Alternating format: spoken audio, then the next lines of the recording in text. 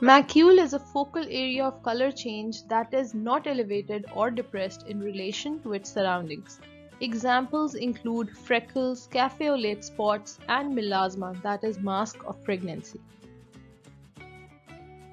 Papule is a solid raised lesion that is less than 5 mm in diameter, may have a darker or lighter color as compared to the surrounding tissue. Examples include verruca vulgaris, that is common wart, and molluscum contagiosum. Lastly, a nodule is a solid raised lesion that is greater than 5 mm in diameter. Same as for a papule, a nodule may be hypo or hyperpigmented as compared to the surrounding tissue. Examples include xanthoma, lipoma, or erythema nodosum. Hyperkeratosis is thickening of epidermis due to thickened corneal cell layer and presence of an abnormal quantity of keratin.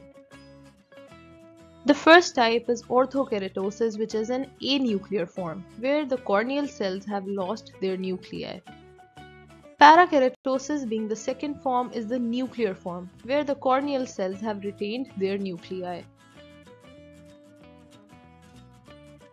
Acanthosis is thickening of the epidermis and elongation of retinal ridges due to thickening of the spinous cell layer. Atrophy is reduction in the number of epidermal cells leading to reduced thickness of the epidermis. Acantholysis is loss of cell-to-cell adhesion due to breakdown of the intercellular connections. Blister is a clear fluid swelling or lesion just below the epithelium.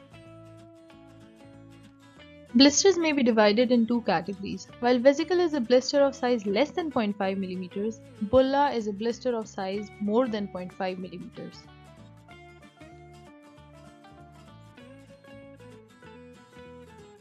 While the right side is showing an ulcer, the left displays an erosion. Erosion is a superficial lesion characterized by partial loss of surface epithelium, while an ulcer is a lesion characterized by total loss of surface epithelium and frequently some of the underlying connective tissue.